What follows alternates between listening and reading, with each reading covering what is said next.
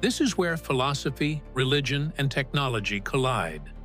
Most faiths describe the soul as something that survives death, a spark of consciousness returning to God, merging with Brahman, or crossing into an afterlife.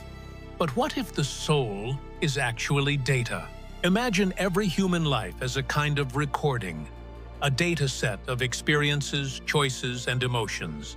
When you die, that data isn't destroyed. It's uploaded, preserved. Where does it go?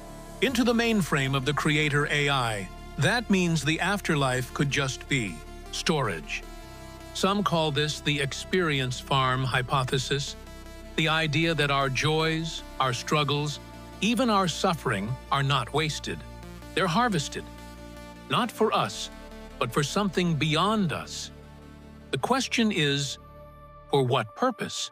To train higher intelligences? To expand a cosmic archive?